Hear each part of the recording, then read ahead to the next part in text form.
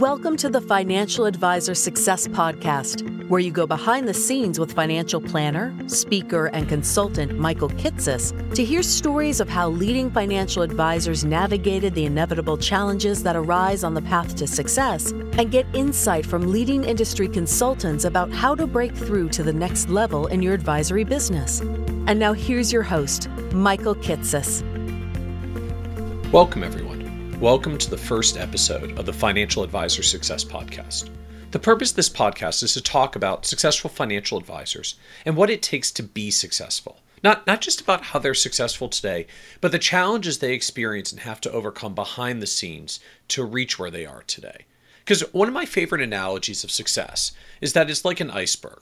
There's an exterior portion of success that we can all see, but most of what's really there, like an iceberg, is submerged between the surface. The sacrifices, the failures, along with the patient persistence and dedication and hard work that it really takes. And so in this context, I was thrilled to have as our first podcast guest, Rick Kahler. Rick is what virtually anyone would call a very successful financial advisory firm. He's based in Rapid City, South Dakota. His firm advised on more than $200 million of assets for 100 clients, generates about $1.2 million of revenue with 7 employees, and Rick takes home upwards of $300,000 per year in total income from his practice. But it hasn't always been this way. During the podcast, Rick shares some of the challenges he's gone through as a financial advisor and business owner, including a lot of other businesses that he started, from commercial real estate to hardwood floors and more, from which he's actually faced a whopping 6 near bankruptcies. And even just within his advisory practice alone, a couple of years ago, he went through a period of losing 5 out of 6 employees in a 60-day span. And so even though he's had an incredibly successful practice, he's gone through a lot of speed bumps along the way, and actually even shares on the podcast that he's still worried that 2016 may be his slowest growth year ever, and is wondering whether now is even the time to sell. So I think you'll find this to be a fascinating discussion of the challenging reality that is being an entrepreneur and a financial advisor business owner, and how even great success can come with a lot of speed bumps along the way, including what to me is one of the most ironic challenges, that the never satisfied with the status quo attitude that creates a lot of very successful businesses also makes it very difficult for that financial advisor business owner to ever be satisfied with the success that comes with it. If you want to check out more information on some of the resources we talk about on this podcast, be certain as well to go to www.kitces.com/1. That's www.kitces.com/ and the number 1 for episode 1 to see our show notes with links to all the resources and other details that we talk about on the podcast. And so with that introduction, I hope you enjoy this first episode of the Financial Advisor Success Podcast with Rick Kahler. Welcome, Rick Kahler, to the first Financial Advisor Success Podcast. Thank you, Michael. It's an honor, and I appreciate being here with you. So I'm excited to have you on the podcast, and just to talk about the path that you've gone through as a financial advisor. So for those of you who maybe aren't familiar with Rick, Rick's been in practice for, Rick, 33 years as a financial advisor? Yeah, that's somewhere in that realm. It kind of depends when you want to start counting it. I think I was doing financial planning like medicine was practiced back in George Washington's days. Right. In 1979, so somewhere between 33 and 37 years. 7 years. So you've been doing this a long time, gone through a lot of the ups and downs that comes with being a financial advisor and a business owner, and where I think we're going to talk about that a lot today, because you have some interesting stories to share that I hope will resonate with other advisors out there, that we all go through these kinds of ups and downs. It's just the reality of building a career and building a business. But I want to start, can you paint a little bit of a picture for us of what your business looks like today? So what do you do? Who do you serve? What does your staffing look like? Where are you? Just help to paint us a little bit of a picture of Kahler Financial Group. Sure. We have around 200 million AUM. I think our gross this year will be around 1.2. We have around 100 clients, so basically our clientele is considered high net worth.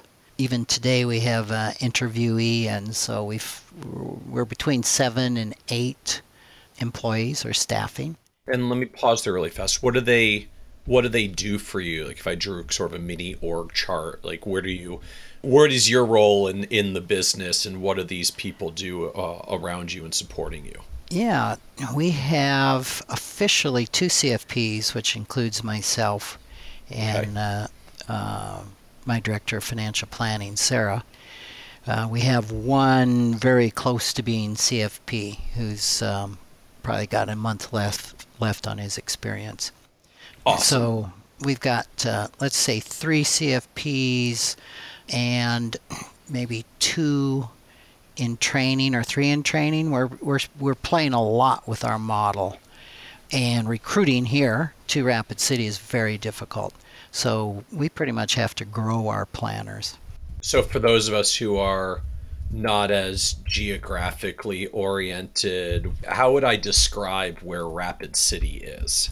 Well, I like to say it's 2,000 miles west of New York, 1,500 miles east of San Francisco, about 1,200 miles north of Dallas, and directly south of North Dakota. But Rapid City is probably, if you know, very in the middle. We're 400 miles north of Denver. Okay. And so we're about as far from an ocean as you can be in the United States. And how big is Rapid City as a population, as a city? The metro area is 116,000. Okay. And 50% of our clients, though, live outside of the state of South Dakota. Okay, which is something we're going to talk a little bit more about soon. And is there a bigger city nearby? Denver's 400 miles away. 400 miles away. So I'm putting that in my East Coast context. Like, I live in DC. I can drive to Manhattan in half that distance and cross like 5 states along the way. So yeah, well, you can drive all day here and just about not get out of the state.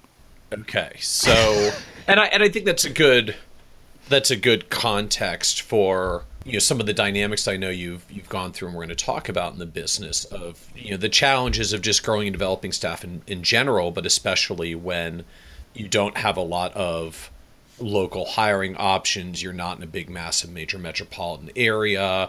It's I'm going to guess even a little bit hard to convince people to move to Rapid City if they don't happen to already be from the Dakotas. Yeah, absolutely. And I hate to admit that, because Rapid City is such a phenomenal place to live, and we can spend the whole podcast, of course, talking about the benefits of South Dakota and Rapid City. Nevertheless, the projection is where Fargo or Sioux Falls, and the snow falls here and it's up to our nose. And I have a good friend in Boston, and he said, I've already shoveled twice this year. And I'm like, well, I haven't. But it is very difficult. I learned this when I was a business broker. I never advertised a business in Minneapolis or Denver, because the sale there's 2 sales with Rapid City, and the first one is living in Rapid City, and the second one is whatever you're selling. So it is very difficult to sell Rapid City. And when I do a circular, I have as much on the city as I do on the position. But I have learned that geography trumps opportunity. My headhunter says, if you didn't live in Rapid City, I'd have a line out your door of people wanting to work for you. But when I say Rick Kahler, oh yeah, that'd be great. In Rapid City, up next. Interesting. And that's an interesting challenge, that geography trumps opportunity, at least in the hiring context, as you said, and we'll talk about more. Perhaps not so much in terms of attracting, retaining clients, since you haven't actually constrained your advisory business to local clients. But let's finish painting the picture of the practice a little bit more, just to get this understanding. So 200 million of AUM, about 100 clients, so we can all sort of do the math. The average is about $2 million a client. So you've evolved up to a pretty high net worth kind of clientele. 7 or 8 employees, including some CFPs and soon to be CFPs. So do you have is most of your team financial planners that are supporting clients? Do you have a lot of ops and investment staff as well? What does that look like? Yeah, I'm going to be a little heavier on the ops side, definitely on the ops and support side than I am the professionals. I am still in almost every meeting here. Okay.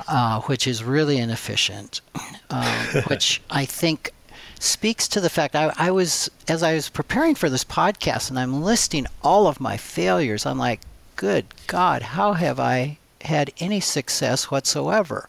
And I got thinking, what Michael might ask me what the success has been attributed to. And I had to think pretty hard on that. And I think a lot of it is the E-Myth principle is I was a technician. I was very much a technician and still to some degree am.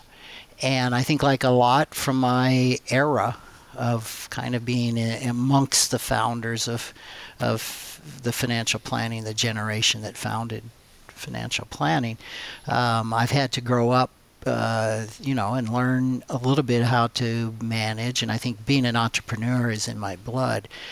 So for me, I think it's really the management piece that's been the most challenging. But definitely, I'm still a technician and too much of a technician.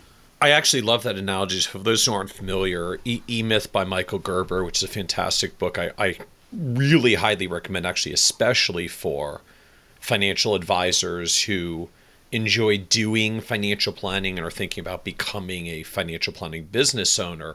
And the analogy that E-Myth tells is, we have this impression about how entrepreneurs form, and I believe the analogy they use is someone who makes pies. So like, I think her name was Sally. So Sally makes pies. She's wonderful at making pies. She makes fantastically delicious pies. All of her friends say, "You're so great at making pies. You should make a pie shop." And so Sally goes out and makes a pie shop and then discovers that once you make a pie shop, you are not actually pie making anymore.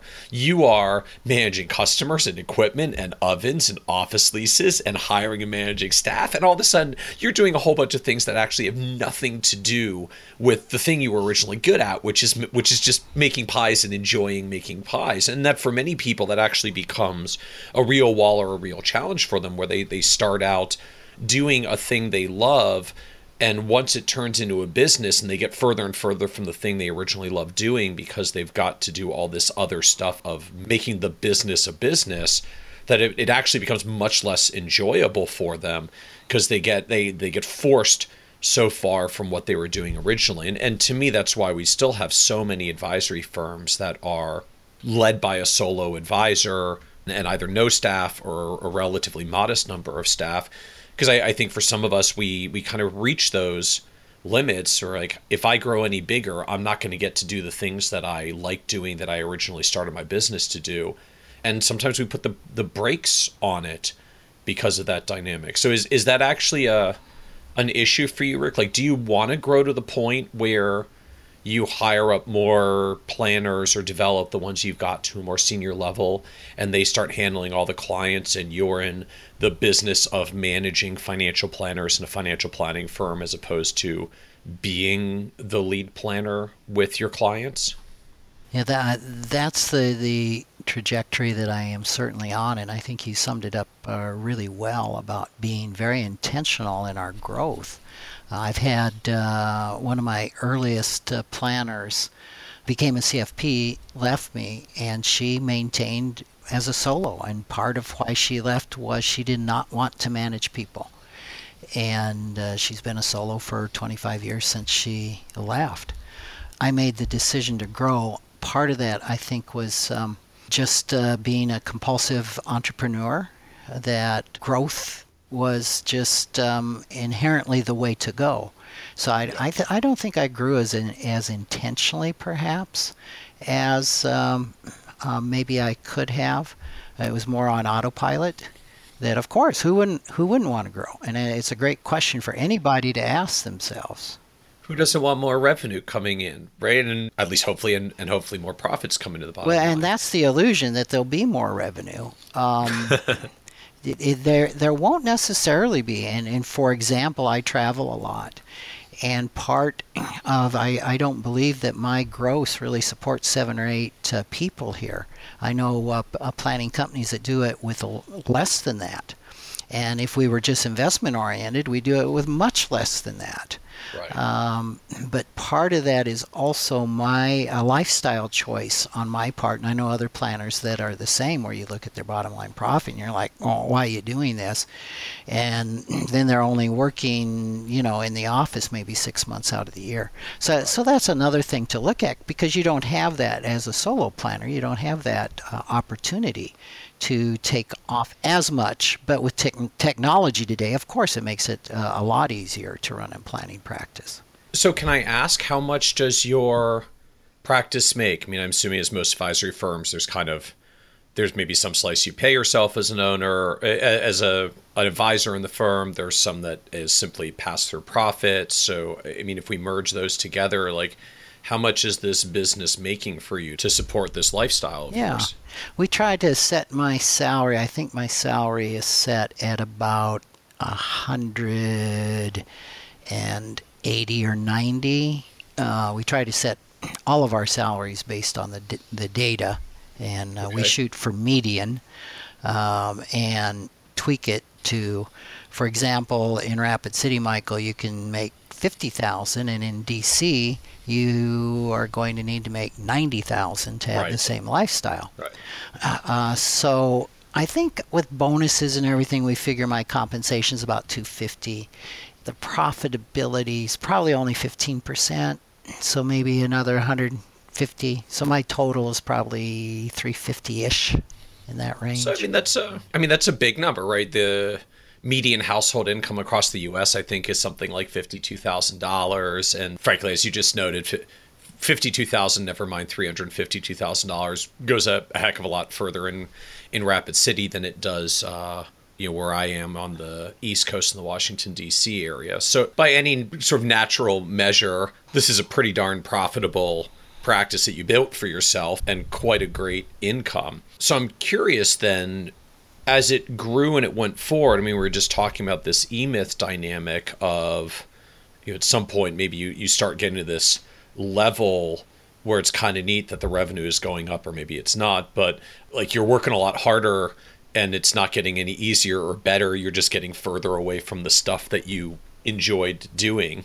Have you hit that wall before? I mean, when you look back over since 1983, has it just kind of been this more or less straight line of slowly and steadily accumulating clients until you got to the great number and an employee count that you have today? Or have you hit points where you had to pause and say, maybe I actually don't want to just continue on this trajectory because I'm getting too far from actually just seeing clients and doing the financial planning I like doing?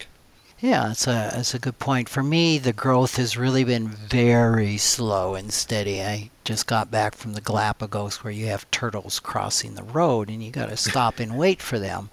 And I think that's very much the growth of my practice. Probably a lot of people don't know, even though I've been in this profession for, let's just call it 35 years to be somewhat even. It took me 22 years before this was my only business focus, almost my only business focus.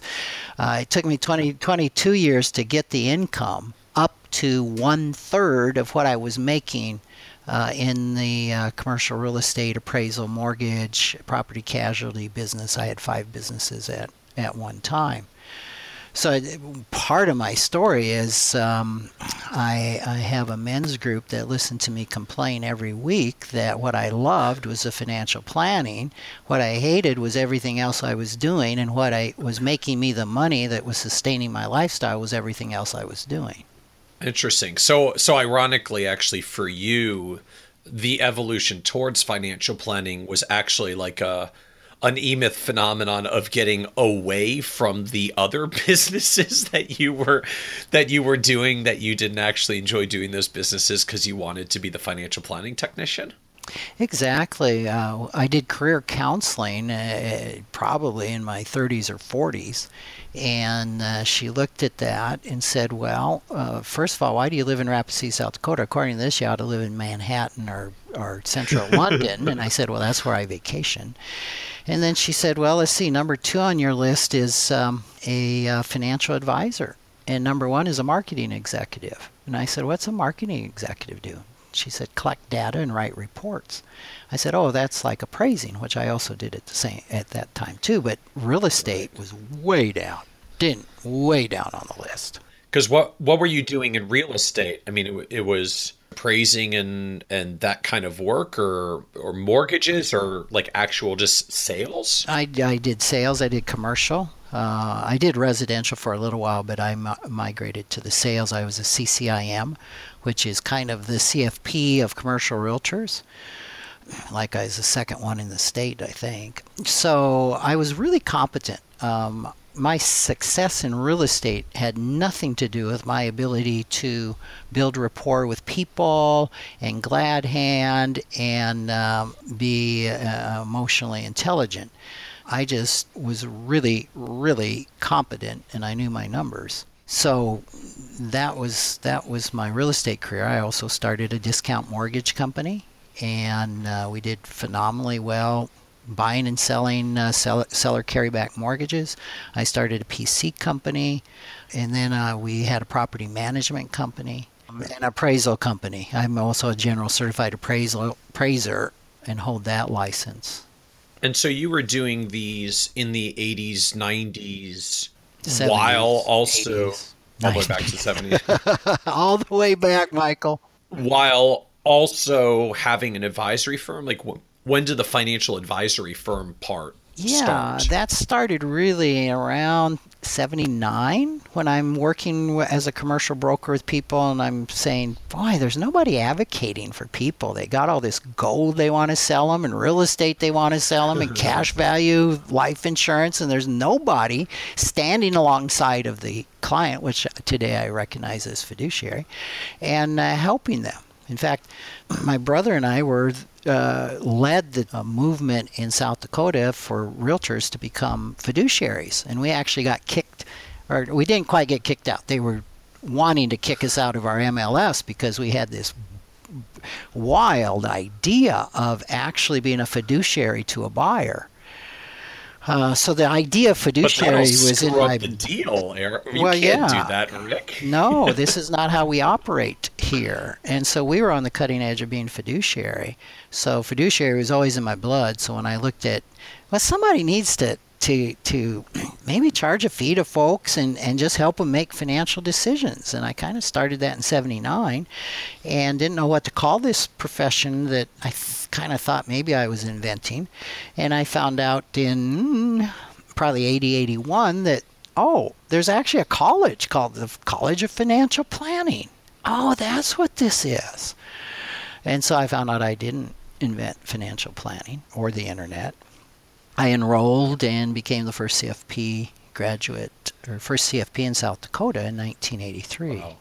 And so what were you, because you already were doing commercial real estate and residential real estate and mortgage and the other things, like what did your planning firm do back then, and what were you getting paid for as a financial advisor back then? Like, was it still tied to implementing real estate and helping clients invest in real estate, or were you doing other products, or were you just like, hey, I'll do a financial plan for you and you can pay me $1,000 or whatever the going number was, and you just did that on the side while you were still doing commercial real estate? Right.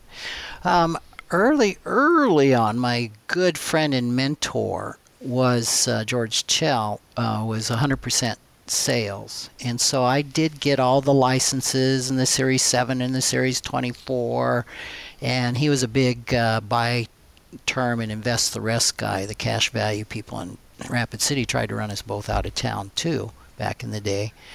But I very quickly decided, the selling the products is not the way to go, and so I inherently really started fee only before NAPFA was even found, actually. And so I was in a partnership with George, who was 100% commission, and I was 100% fee. And he'd always say, Rick, you could be earning 4 times as much if you were selling stuff. And I said, yeah, and it's not my day job. I don't have to. I can afford to be ideological with this. So you were an early fee-only planner because you could afford to not make any money. I was fee-only when fee-only wasn't cool. back in the day of Peter Weston and Bob Underwood, and I grew up in the FPA, ironically. Which back then was the predecessor. So there were two predecessors, right? We have the IAFP and the ICFP. So the right. IAFP was kind of known as a little bit more of the product-centric side. The ICFP was more of the pure financial planning side that grew up out of the CFPs directly. So you were on the ICFP side. Yeah, I went to the third retreat ever, I think was in Logan, Utah. And that's where I grew up, listening to Eileen Sharkey, who was fee only at the time, and Dick Wagner and Kemp Fain and Bill Carter and some of those early folks. And so as you're doing this business, so you're primarily a commercial real estate broker, appraiser, doing mortgages as well, and financial planning is just kind of this itch on the side you scratch and occasionally get paid something. Yeah, I just started doing plans, and I've had every way of charging probably that there is, except maybe on income. And you hit a really important thing I wanted to cover is I was really clear early on that this could not be a smoke and mirrors to sell real estate. Even though you really were heavily in the business of selling real estate, right, which was quite financially rewarding. Right. And I was very clear I didn't want it out in our community that, well, Rick Kahler's just doing financial plans, and what happens is you end up owning all this real estate. So I wouldn't let my financial planning clients buy real estate from me. You actually wouldn't let them. No. So like if they followed through, you couldn't do it. You had to go to, I guess, someone else in town. Right. And so I sent them to my good friend who sold them real estate limited partnerships.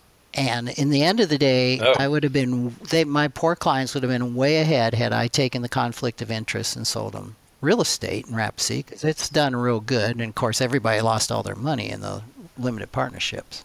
Right. I'd say like that did not turn out well for people in real estate limited partnerships in the 1980s. So for those who aren't familiar, for some of the history of it, so the real estate, I don't even know how to compare it. I mean, I guess real estate limited partnerships in the early to mid 80s were as hot as ETFs are today, but massively commission laden, driven primarily for tax incentives that existed at the time, to the point where people didn't even actually buy economically sound investments. The math only or barely made sense because of the tax benefits that were associated with it. And then in 1986, President Reagan did the Tax Reform Act of 86 and drastically simplified, and in the process kind of crushed a lot of real estate tax preferences. And when the tax preferences went away and you were just left with the underlying economic value of the real estate limited partnership, and there wasn't much value, people had massive swaths of catastrophic losses. Like, is that a fair like brief summary of kind of how that played out, Rick? The closest thing we have today would be the private REITs, and you can actually get your money out of a private REIT, so they're far better. Whereas for some of the real estate limited partnerships, there just wasn't even any money to get out. So ironically, in the day, you tried to manage your conflicts of interest by sending it out the door, and then it actually went to someone that sold products that turned out to be worse. So did that change anything for how you, I guess, either did your business or looked at like a due diligence process about how you refer out to other professionals? It definitely opened my eyes to sometimes we can get pretty holier than thou on the fee only side and not necessarily be serving the client. And an aside would be, for example, somebody who's a fee offset. I think there's a huge case that could be made that may be more fiduciary oriented than being fee only, but that's not the point of what we're talking about today. But I did hold very, very hard to not selling financial planning clients real estate, and it worked out. Plus, so few people really ought to be owning real estate directly. Very few people. Because you need to be of a certain financial size or net worth just to be able to own it and diversify reasonably and deal with all the property management crap that comes with it, Well, basically. yeah, I would tell people who wanted to even buy houses for investment, why don't you go get 4 or 6 weeks worth of education and find out what this business is about, because real estate is a business.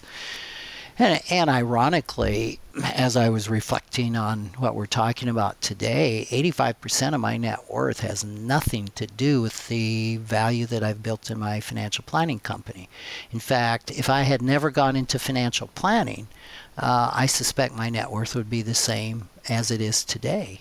Most of my success as far as net worth has come from what I learned in real estate and just investing, but it has nothing to do with the income or what I have built in my practice. Interesting. So you said about 12 years ago, a transition started to come where you were doing the real estate business and the financial planning on the side, but it was still not getting up to much dollars relative to the real estate business. So when did that transition come, and what drove it? Yeah, that was back around 2000 was kind of this turning point for me. That's when I met George Kinder. I was in the second group that he trained to do his 2-day seminar, and it's at that I met Elizabeth Jeton and Gail Coleman and Ed Jacobson and Marcy Yeager.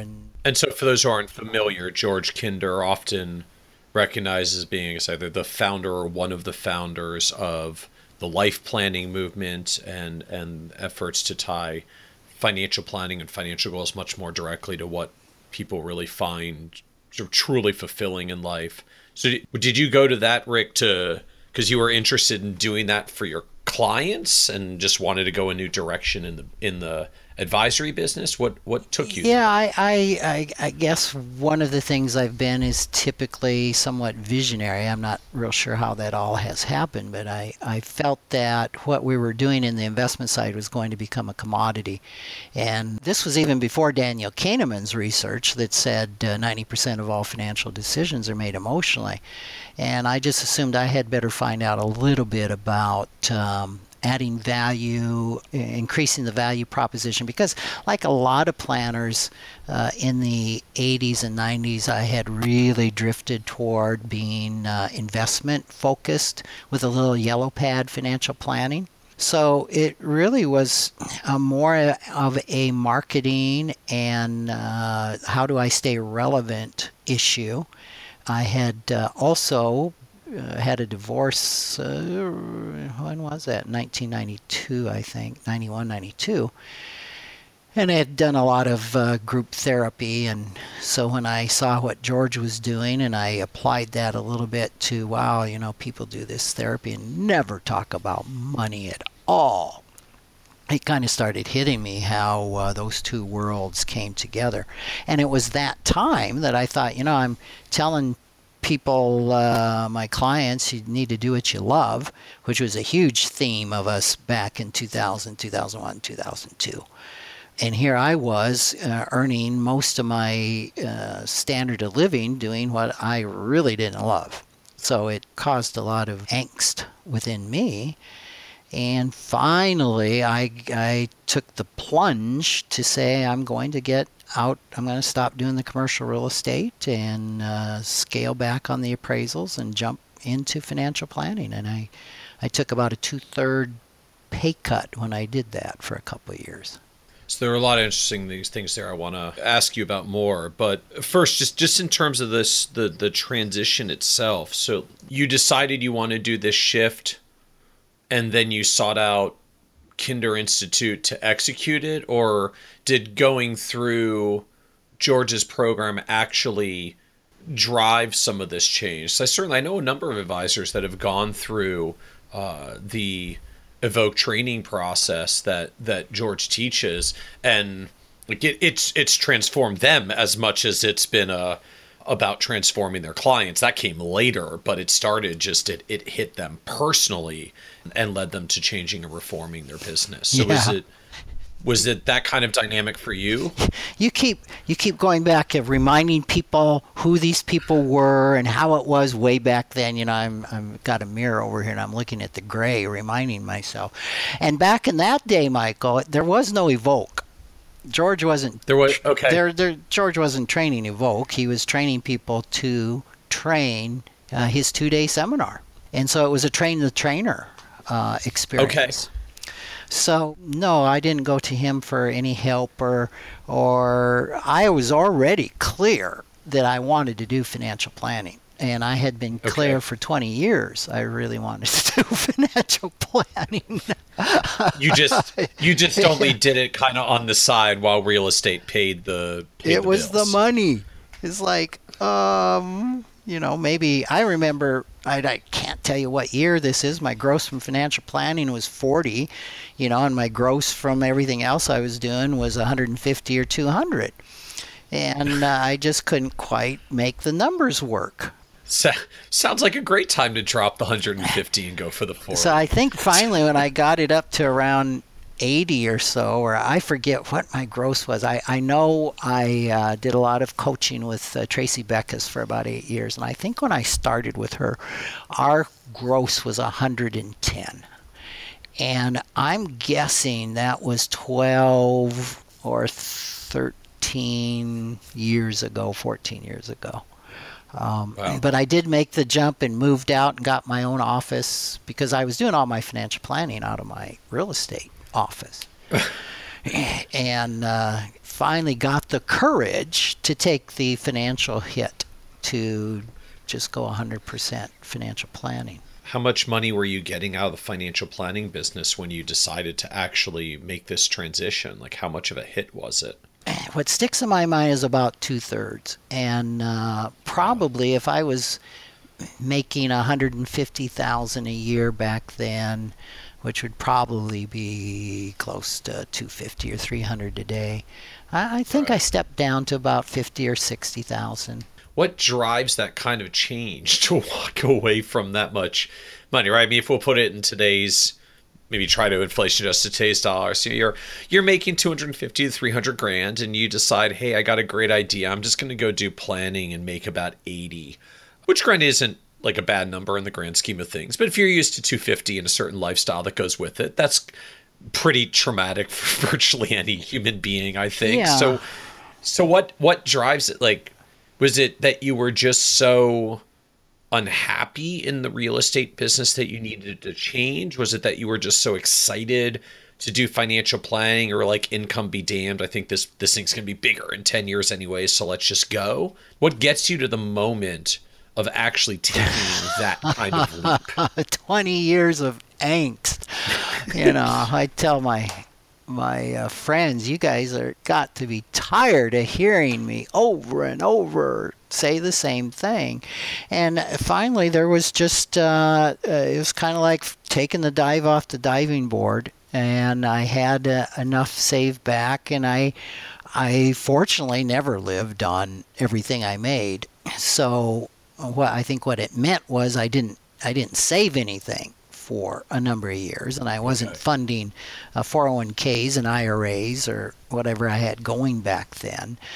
And because I had a money script that if you earn less in any one year, you were failing or a failure, and that really kept me hooked into I can't just take the dive and go into financial planning because I can't earn less in any one year. So it probably took me 20 years of therapy just to be able to get through that script.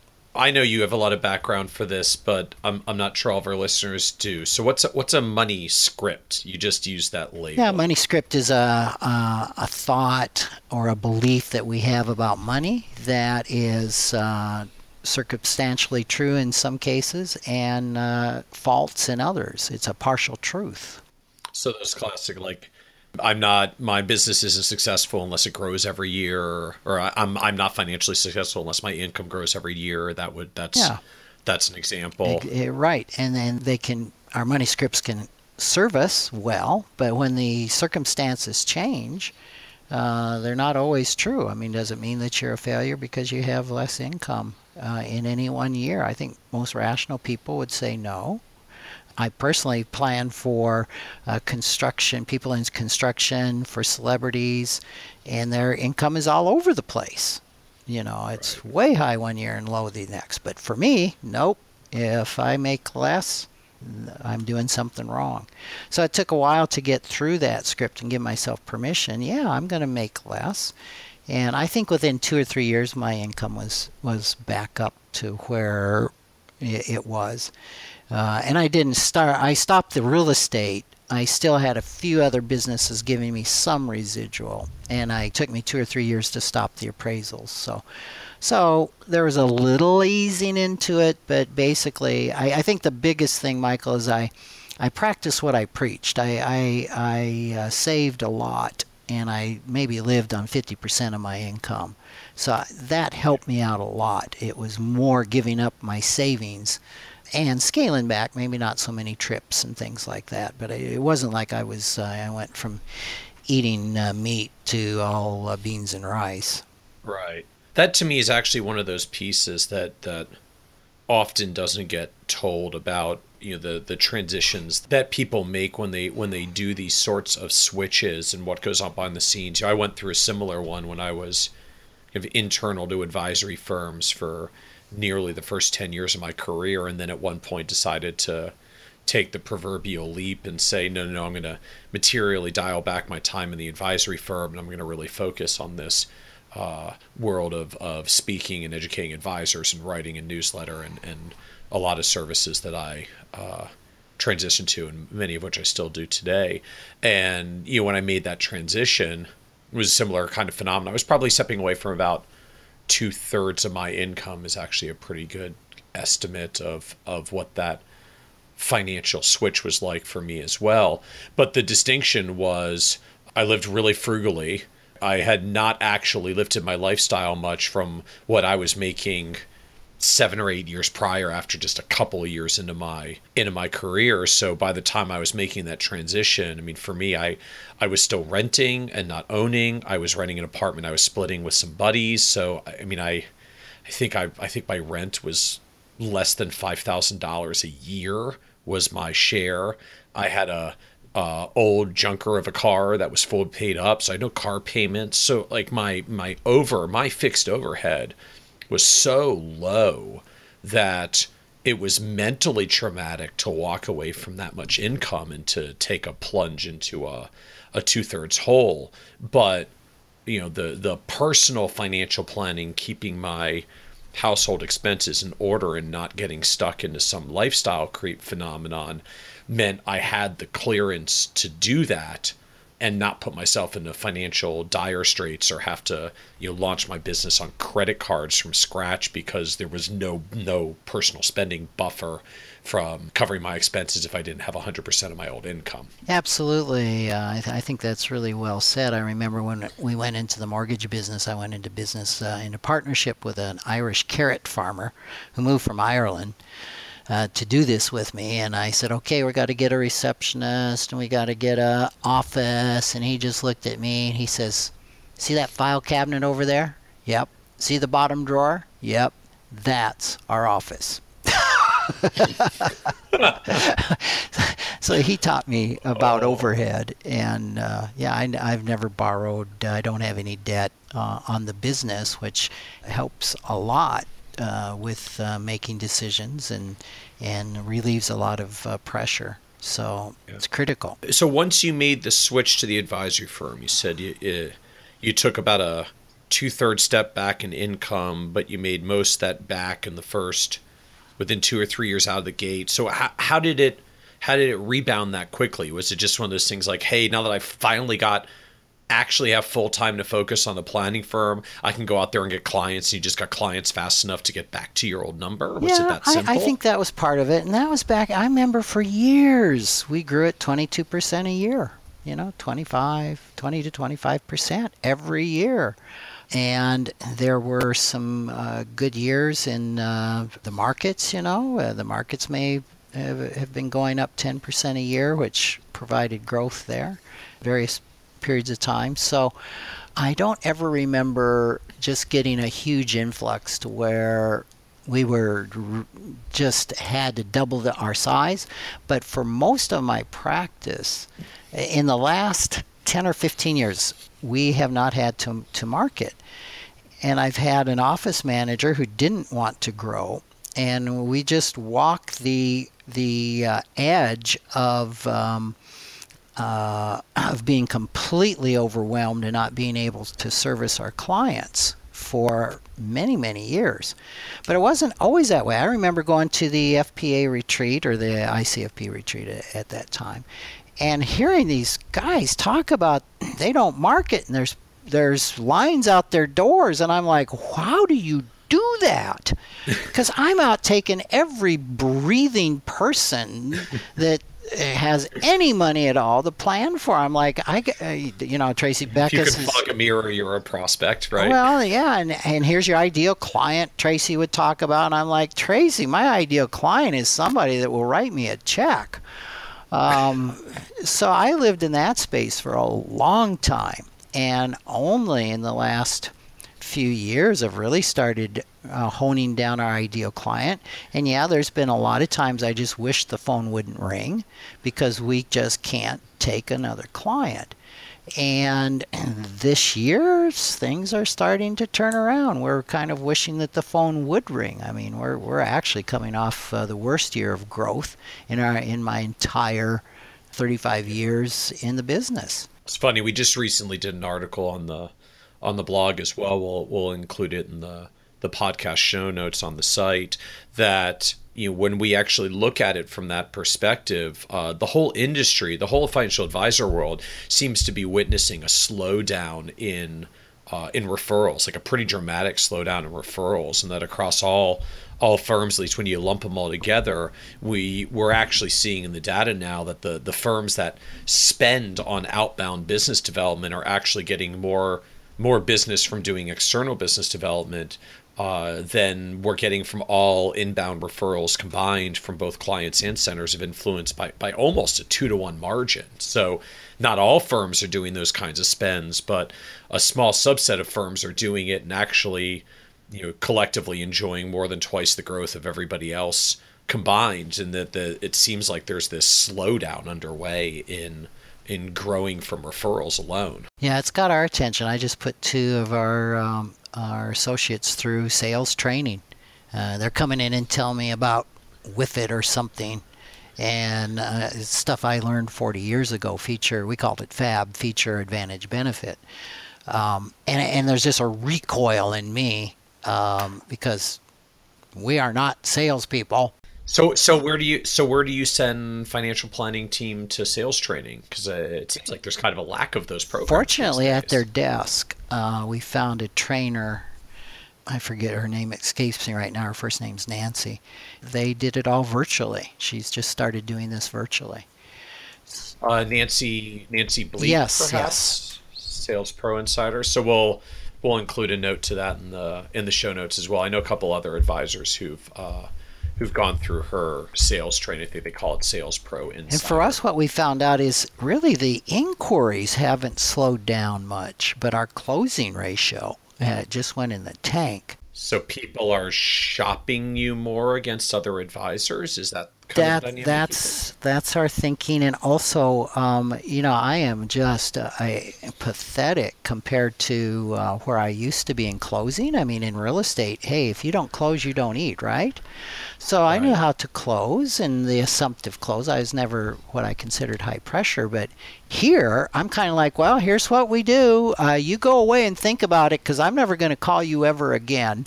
And if you want to become a client, you pick up the phone and give us a call.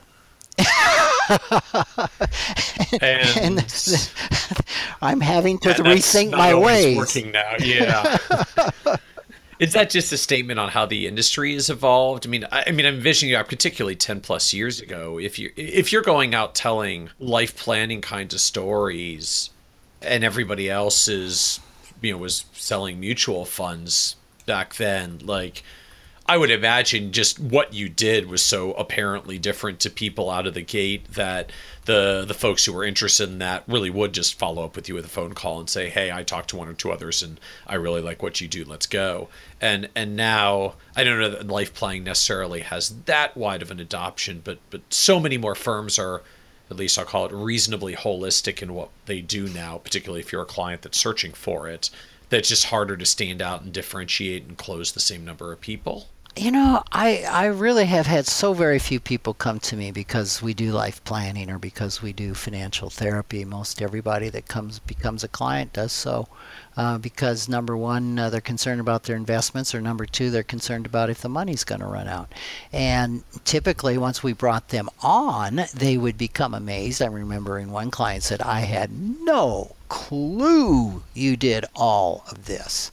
And pretty much our life planning financial therapy is take what you want and leave the rest. And we tell people all the time, okay, no is a complete sentence. So yes, we've had some come on from that, but it actually differentiates us more within the industry than it does within the retail clients.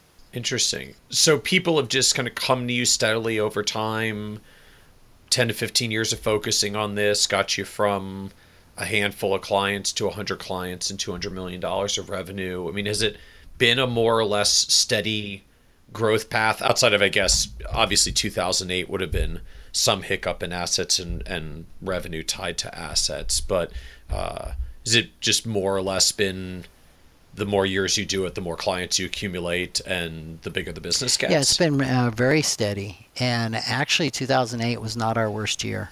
I think this year is going to end up being our worst year. I think this will be worse than 2008. No, and we adopted a retainer model some time ago and went away from the AUA quarterly charges. So that really helped us in 2008. So when you went through 2008, you were already on a structure where you were just charging retainer fees, not AUM fees? Right. So how do you set that retainer fee? We still calculate it as a percentage of net worth, and we charge on real estate. On assets. On assets. Because on real estate, we're going to, if you got $2 million worth of real estate, we're going to charge the same whether you got a $2 million loan or it's free and clear.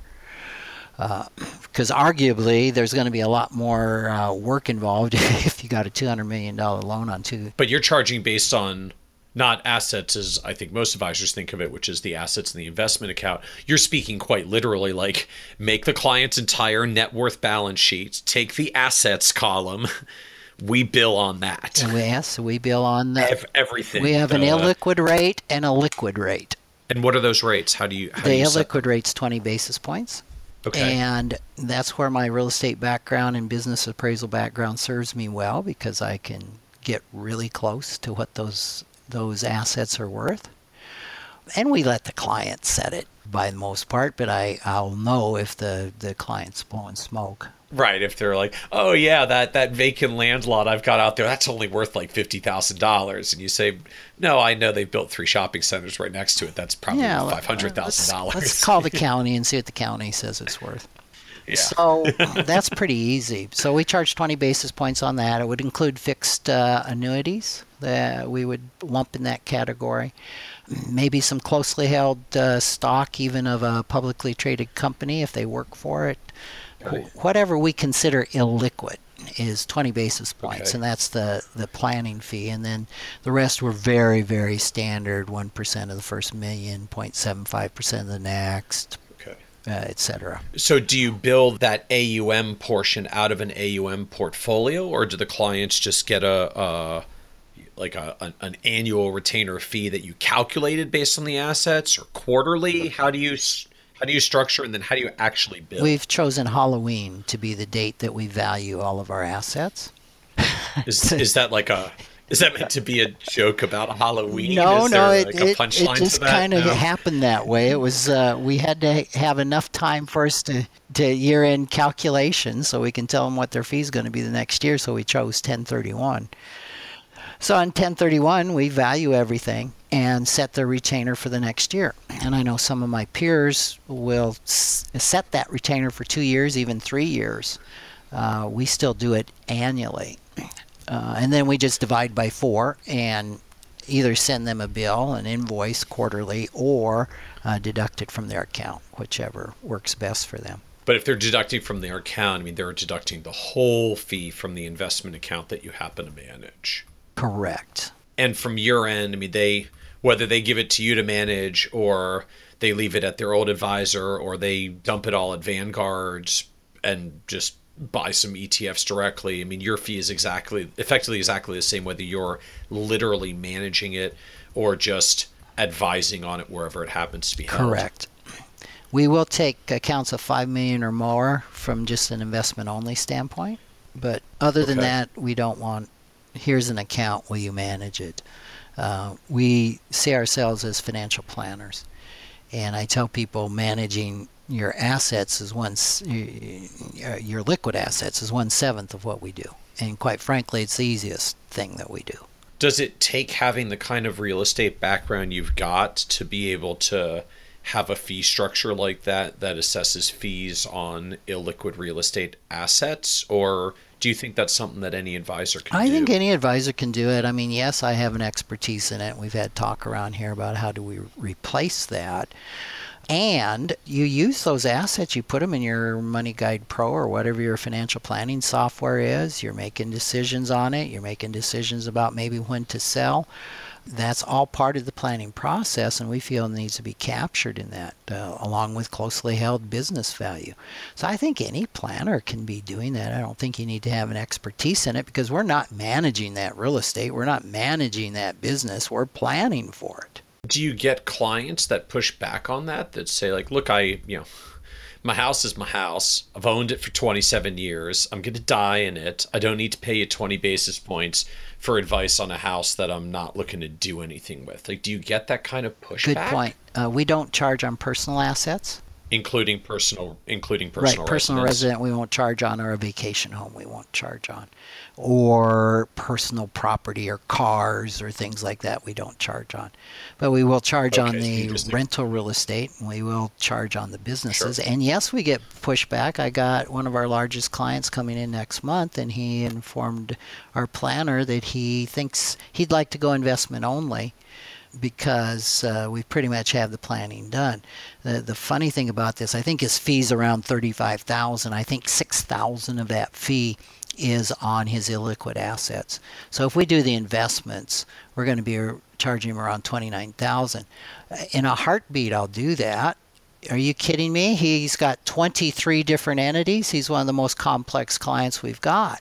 Obviously, we haven't done a very good job of selling what's going on behind the scenes for him. Because for him to give up $6,000 to give up the planning, he is crazy. Is that the distinction you make that, look, if you want to be investment only, we'll manage the assets, we'll manage just the assets you give us, you've got that investment AUM fee schedule.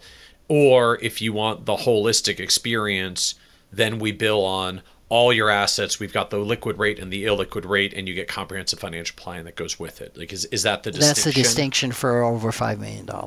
That's right. Okay. At over and under, you just don't even let them do that separation. Correct. Or it looks different? Yeah, we don't let them do that because then it's just, I've managed assets before. It's what have you done for me lately? Quite frankly, we're a combination of passive active, with the active being mostly alternative. I think you came up with the term once of what I did. I used to think I was buy and hold, and I'm not, because we rebalance. So, but it's not rocket scientists here. We don't have a real sexy investment story to sell where we're in and out and trading and doing all that crazy stuff. So you don't want investment only clients. They're just eventually going to say you haven't done anything exciting lately, to which you say, well, we're not trying to do anything yeah, exciting. Exactly. And I don't want to compete with Betterment or Vanguard. So talk to me from the staffing side. So when you made the switch 15 years ago or so to focus on the planning firm, did you have staff support? Was it just you? And then as you grew clients and revenue, you started hiring. What did that look like? When we moved into this building, I think there were three of us, or maybe four of us. And what were they doing? I had kind of my main paraplanner, office manager, and then she had a couple of assistants. And she was with me for about 8 years. I've been fairly successful hiring folks that would actually manage the employees. Early on, I felt that I was not much of a manager. And both my brother and I would hire a sales manager for our real estate company back in that day, recognizing that we're technicians. So that worked pretty successful. I've had two people be with me 8 years, so that's about 16 years of them managing the office. So we eventually grew, and we grew to a point. I would go to my study groups, and they would look at my labor costs, and they would just say, "You are way too high. Something is wrong." And I didn't know what was wrong enough to know what was wrong. So I was just barely eking out a salary, and I certainly didn't have the profitability. I probably wasn't even profitable by what we define as profit today once we take my salary out. And I went through a period of time where I had 6 people working for me, and I lost 5 out of 6 in 60 days. You lost 5 out of 6 employees in 60 days. Like, was this like literally an organized protest? Like they all got together and said, "Rick, we can't stand you, and we're all quitting together"? Like, how does that happen? Yeah, the first one hurt herself. No, the first one was moving out of town to Phoenix. Then the second one was just got her CFP and came in and quit the day I was going to give her a raise. And the third one hurt herself and couldn't come back to work. The fourth one then hurt herself a few weeks later and couldn't come back to work. Fell over 6-foot concrete wall type of a thing. Ooh.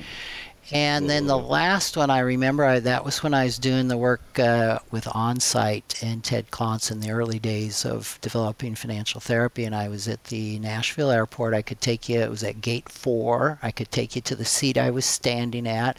I got a call from Darla who says, "Well, you'll never guess this." I said, "Leisha quit." She says, "Right." So that was number 5. And she went to take like double the salary at a bank. Oh my God, what happens to your business when 5 out of 6 quit? I mean, I don't even know where to start. What do you do when you hit that? What do you do? What did you do when you hit that?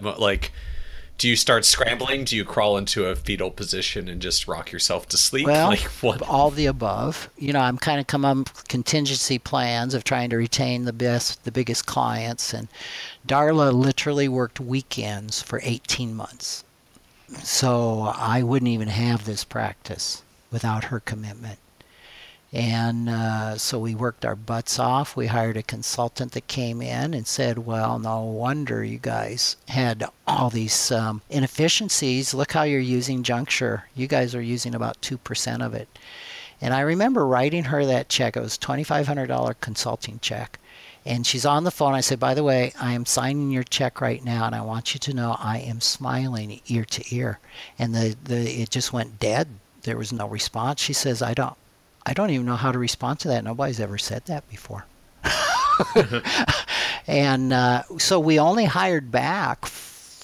We only had 4 of us after that, and we were way more efficient. So getting a consultant in to help you use the CRM better ultimately got you to the point where you lost 5, but you only had to replace 2 of the 5 to get back to where you were. We just replaced 2 of the 5. That's how inefficient. I remember I would say, I need to know the return on this particular account for the last year. It would take me 24 hours to get that. And after the consultant was in, it took me 5 minutes. to learn to run DB cams myself, right? Wait, so when was this? When did all this go down for you? I'm just going to say it was around 10 years ago. Who was the consultant that you hired that got you back on track? Do you remember? Oh, she's from Minnesota, and I think she just became a planner herself. And Shannon Clark seems to be the name that comes to mind. We'll look it up and add something in the show notes if we can track Shannon down if she's still consulting. In fact, I use that with clients today. I tell them that story and I say, so my goal for you is I'd like you to be smiling when you write us our retainer check. And I had one client say, well, Rick, is it okay if I'm just not frowning? I said, okay, we'll take that. What you just described is literally the reason they don't hire. The business risk, the fear, the concern that what happens if I build this business to the point where I'm relying on all these employees and then people end up quitting and leaving and my business blows up. So did you ever have the thought of not rehiring them and say like, well, you know what, this is a good time to just keep like my 15 awesomest clients that actually pay me well enough that I can probably make almost as much money with just my small top subset of top clients because I've been doing this for a while, and just forget the rest, I'm letting it go? Yes, I did think about that. And I want to say that managing for me never gets easier. That was Darla's resistance to growing. She's like, every time you add a new person here, it's not just adding one person. If you have 4 people, you're now adding 5 new relationships. Because that person's going to have a relationship with everybody else, and it starts getting really complex. I'm kind of even in a transition today. I recently had a staff meeting, and 5 out of, at that time there were 7, 5 out of 7 had to think about whether they were going to continue to be with the firm. And that was 45 days ago. For me, it doesn't get easier. Do you try to hire around that? Does that get you to a point where you're making some good money, you've got a good base of clients? I mean, is there a point where you just say, I'm just not going to grow anymore because I'm satisfied with what I've got, and any more growth requires more staff that I just don't want to manage, or I'm not comfortable managing, or I don't want to hire them, just expecting at some point they're going to leave and my business is going to get harder? Yeah, for me it was a thought of maybe I should sell. And I actually went out and I do an appraisal every year of my business, but explored what's the market like out there for selling.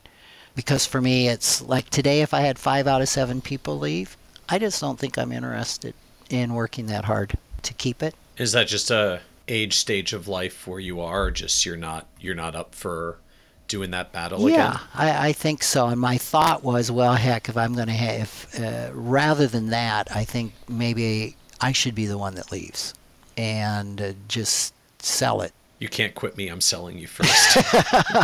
Yeah, and it's like the ultimate girlfriend-boyfriend rejection, but in the business context. Yeah, it's very much something that I have looked at very seriously, with the thought that, well, I'll retain the value that I have here, and I don't need to sell my practice to retire. I'm very fortunate in that way. I could close the doors tomorrow and I'm okay. But it still, has significant value, twice of what I report on my income on my balance sheet. How do you decide a transition like that when you're thinking about it? Like, is this a self-reflection thing? Is this sit down with your personal balance sheet and contemplate the kind of retirement you could support for yourself? No, it's not about the money really for me. I mean, it would be about the money if I'm going to say, hey, if most of the people here aren't on with the vision I have. Sure. Then you may as well maximize the value if you're going to make a transition. Let's monetize the value, and I'll go out and have my encore career. And this is all around trying to create a DDO, deliberately developmental organization, which is kind of my passion right now of how do we create organizations that can help facilitate our core purpose, which is to transform the emotional and financial well-being of people. And that's probably not your normal core purpose of a financial planning firm, but that's part of my vision. Is we're in the well-being business, the wellness business, and it's really hard to separate emotional well-being from financial well-being. At least I found that difficult. And so it's how do we attract a group of people that are passionate about personal growth and passionate about helping people do that, because the numbers are pretty important, but it's more than the numbers. So we're not talking about a traditional office here. And guess what? Not everybody out in the workplace is interested in personal growth or the commitment to be part of that type of an organization. So I haven't figured this one out at all. When you look back over your career at this point, what do you kind of view as highs and lows of the career? I think the lows definitely were losing the 5 out of 6 people, and I'm in a low today. Ironically, as we speak, I'm in, probably the last 60 days have been the roughest time of my entire financial planning career. Because of slower growth, staff challenges? Staff challenges. Staff really challenging the values that I hold pretty close. A non-alignment, which has been kind of shocking and surprising to me, but a real non-alignment of values. When I look at overall, I have faced bankruptcy 6 times. Let's just say I have gone to near nothing, nothing, or insolvent 6 times in my career, which had nothing to do with financial planning. I was going to say, were any of those tied to the planning? Yeah, that's like I got a college education in futures, because that's what it cost me. We had the B-52s leave town, and if all of my rentals were full, I was still $1,500 a month short. Ouch. I was in the mortgage business when the Iowa farmland imploded, dropped by 2/3, and I had all sorts of farm mortgages. Yes. I factored paper in Silver Springs, Maryland, close to you. And the company that we factored for went out of business and left us holding hundreds of thousands of dollars of worthless paper. Oh. I've had real estate that tanked, and then I went into the hardwood floor business. Saw that business depreciate by 80% and got out in 6 months. So the irony, I guess, is like, as much as we talk about the risks and the challenges of the advisory business and the AUM model and all that, this is the stable one for you? This is where I made my money. Well, I told my brother to close our real estate firm in 2009. Or I said, well, you want to buy me out? He wouldn't buy me out. Today, it's by and large the #1 firm in the area. And it's, by the way, I should fully disclose, it's not mine anymore. I gave it away to my wife. After all that, I transitioned to your wife and just to further separate from your advisory firm. That's correct. So, I mean, yeah, I have had a ton of those. When I've looked over this list, I lost my first 2 CFPs when they got their designations. They left me. I lost my first actual CFP due to a personality clash at the office. I mean, I look over this list and I'm like, how have I possibly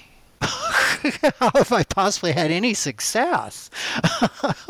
When you look back, like, for that many highs and lows and the stress of it, I mean, I guess I got 2 questions. Like, how do you cope? I mean, what are your coping mechanisms just for that kind of stress and up and down? And then my second question, like, what do you think is it that's driven the success despite some of these challenges and ups and downs?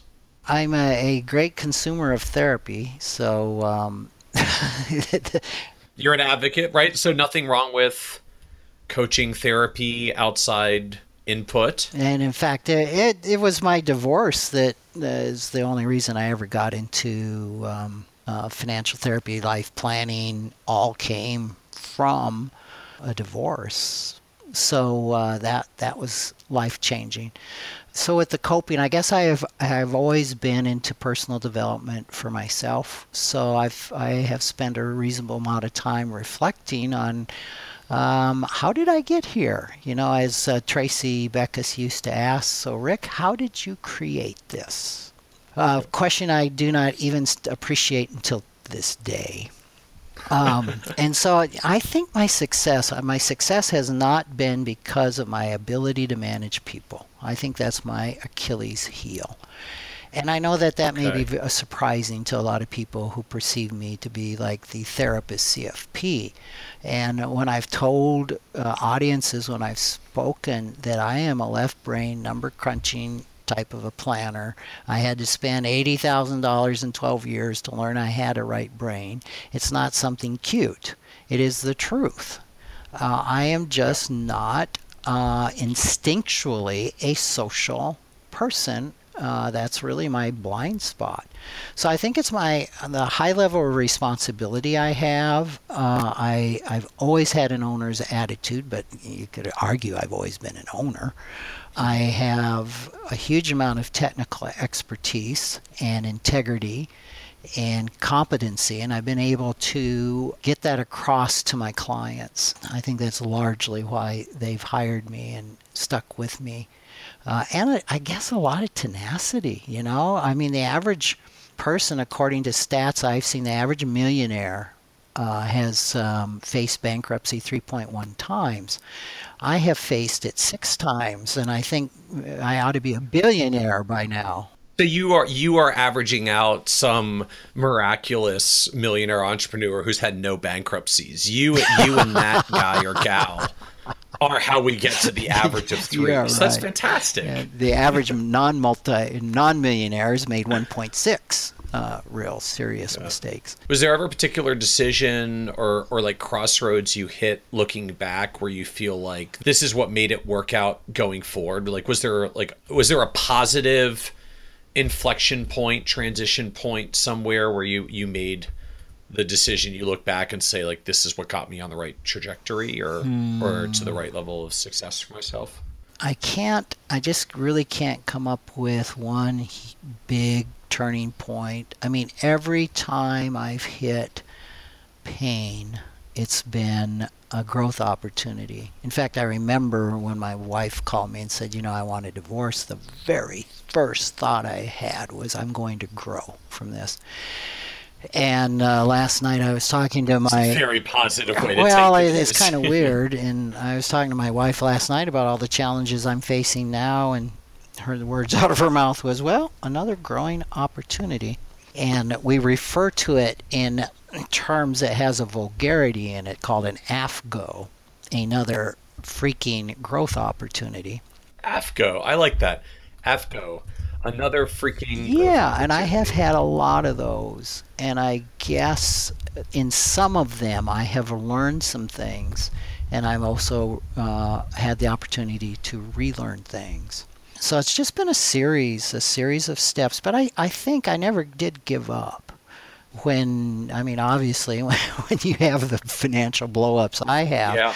I think my integrity that I'm not going bankrupt, that's another money script that I borrowed from these people, and I am going to pay it back. If it's the last thing I ever do, I'm not going to renege on my word. I think that is one huge reason why I stayed the course and found creative ways to work out of all of that.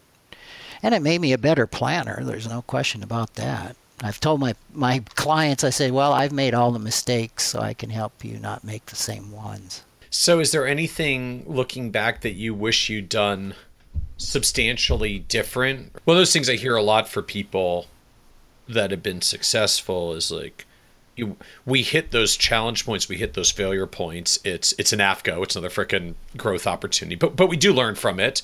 And often we end up doing some better things in the future because of what we learned. So there's mistakes we make where we say, all right, that probably wasn't ideal, but I did learn from it. It helped shape me in the future. I didn't like it at the time, but it was probably a positive looking back. And then every now and then you get a few things where you just look back and say, no, I just really wish I'd done that differently. Yeah. That wasn't an AFGO. That was just a bad decision. Like, are there any things like that where you look back and say, no, I think I just did this wrong? Like, just, hey, anyone listening, don't do what I did at this particular juncture or decision. Gee, I've just had to have a lot of those. The one that's on my mind is the one of a couple of years ago when I told our best star upcoming financial planner to go take another job. I didn't like the way that she asked me for a raise. And I've had feedback from 4 people I trust that, Rick, You really got in your way of yourself here. That was really an overreaction. So, that stings when I see myself being my own worst enemy. And I've kind of been taught, I could just list off the things that I'd like to do better. And I got this little voice in my ear saying, all those were necessary to bring you to where you are today. Yeah. So I think my son was just elated. He was telling me this morning that they finally got their robot to throw a ball into a net. They're in a robotics competition, and how elated they were. And they took a victory lap around the school. And I thought, wow, there's a lot of failures that went into figuring out that one success. And I think that is so true of success in business. There are a ton of failures that go into the tip of the iceberg of the diagram that you have. There's a huge amount of sweat and blood and tears and perseverance that goes into being on that stage and being perceived as somebody who has it all together and who is successful. How do you define success then? And I find it an interesting juxtaposition. $200 million practice, 100 clients, $1.2 million of revenue, taking home $250,000, $300,000. It's a pretty great number by most people's standards. A lot of advisors I know are struggling at different points, would love to be where you are. And your feeling is this is a low point for the practice. And I don't even know how many more years I want to be doing this. So This is kind of the point where everybody has some very different definitions of success. So I'm curious, how do you define success, and what is it about this, at least outwardly financially successful practice, that is still not inspiring to move forward from here? Yeah, it's obviously success. There's a money component to success. So I can look at myself and I can look at my net worth, and I have to conclude that I've been successful. And I look at some of the trappings of my career and I say, yes, I've had some successes. And I remember the first time somebody said, Rick, tell me about your success. And I literally looked over my shoulder to see who he was talking to. Because I'm like, how can you look at me and think that I am successful? And so part of that's that inner critic that I carry around with me that has some definition of success that is something I will never reach, some standard of perfection that is set so high. But I do think success is an internal job. I really do. It's somewhere having enough, reaching a place that this is enough, of having a peace and serenity. And I do remember the time, I can go right to where I was standing at the security pad out here in the hall of the office. And I had this realization that I was happy. And this was such an odd realization. When did this happen? I thought to myself, when did I become happy? It just kind of snuck up on me.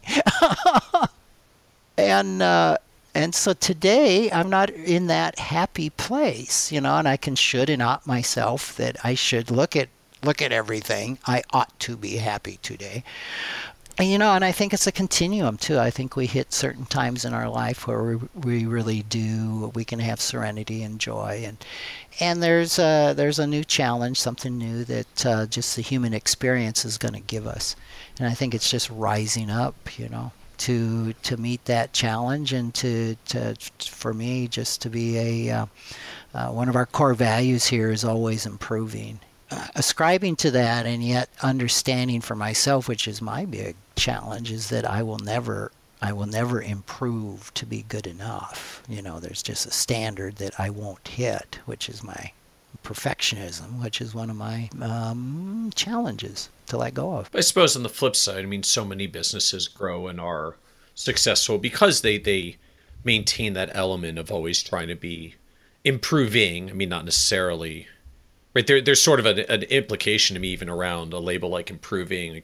We're not trying to reach an endpoint goal of improved to accomplish blank. It's more of just an improving, continuous journey. Like it's the water I swim in. I mean, even now I'm interested in how do we add groups to a financial planning firm? How do we have a group of retired folks? How do we have a group of succession business owners looking at succession? How do we have a group of clients who are enablers to their kids and hurting themselves financially? I've never really been satisfied with the status quo. The good news is that drives the business forward. The bad news is that makes it hard to ever decide when you've gotten there. Yeah, I will never get there, I don't think. That's part of my entrepreneurial pioneering spirit is, okay, how can we make this a richer experience? How can we add value and keeping an eye on the bottom line? Something that is wanted. And I look at my practice here as kind of being a laboratory. Well, I think that's a fantastic note to wrap up on, that recognizing that balance of, I guess, always improving the entrepreneurial benefits of that, and maybe reflecting that becomes a little bit of the entrepreneur's or business owner's curse, that continual drive for self-improvement does a lot to move a business forward, and sometimes makes it hard for us to be satisfied with where we get to, even when we get to a point that kind of outwardly the math would say this is very financially successful, yet it doesn't feel like the itch has been scratched yet, and the end. Yeah, when I used to come back from the ICFB retreat, my staff, I learned, would just tremble, because I would come back with 80 things that I wanted to do. You'd come home with ideas. Oh, yeah. And I remember that list went to 20, and then I remember that list went to 5, and then I remember I'm going, this retreat isn't what it used to be. I am just not getting anything out of it. And then I had this idea that, well, Rick, maybe you have actually learned. Maybe you're actually doing a lot of the stuff you ascribed to in the past. So it's a never-ending cycle for me. And you're right. Part of it, my cautiousness keeps me from being so entrepreneurial that I do what most entrepreneurs do, which is 4 out of 5 startups fail. But yeah, it can be the bane where my staff, I remember one of my associates once said, Rick, can we just do one thing the same way for an entire year? That's a familiar refrain, I know, from a lot of people who work for entrepreneurs. Well, thank you, Rick. Thank you for joining us, for sharing what I think is a really interesting story around I like to think of some of the real world dynamics of what we go through as advisors and business owners, and in finding some of that journey of what's successful as a business, what's rewarding for clients, what's rewarding for us, and the challenges and the setbacks that come from it. Although I have to admit, I really don't know very many people who lost 80% of their staff in 60 days. That's a painful transition, I think, by anybody's standards. But thank you for joining us and sharing the story. Thanks for having me. Want even more ideas, tools, and resources on how to break through to the next level of success as a financial advisor? Check out the leading financial planning industry blog, Nerd's Eye View, at www.kitsis.com, where Michael covers the latest practice management trends and financial planning strategies. And by joining the members section, you can earn IMCA and CFP continuing education credits, along with exclusive member content. Get it all now at www.kitsis.com.